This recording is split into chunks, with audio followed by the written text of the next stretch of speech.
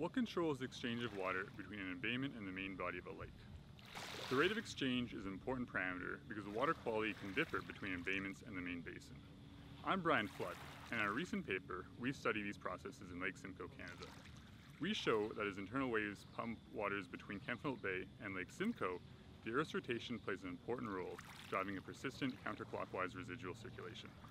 Most temperate lakes stratify during the summer, resulting in a warm, well-mixed epilimnion sitting on top of a cold, dense hypolimnion. Wind shear across the lake's surface drives large amplitude internal waves along the thermocline, the interface between the two layers.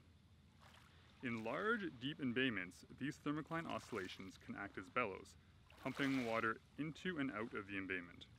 As the thermocline rises, water above the thermocline is squeezed out of the embayment, while hypolimnitic water is drawn in below, and vice versa as the thermocline sinks.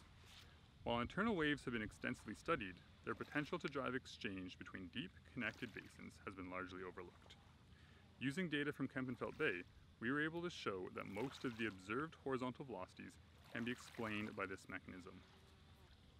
Due to the Earth's rotation, as the water masses flow into and out of Kemptveld Bay, they curl to the right in the direction of travel, resulting in a counterclockwise residual circulation, further driving exchange with the main basin.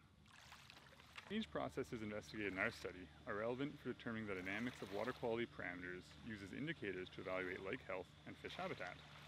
Kemptveld Bay is representative of many of the long, narrow, and deep embayments in the Laurentian Great Lakes and elsewhere, suggesting internal wave pumping is likewise driving exchange in these analogous systems.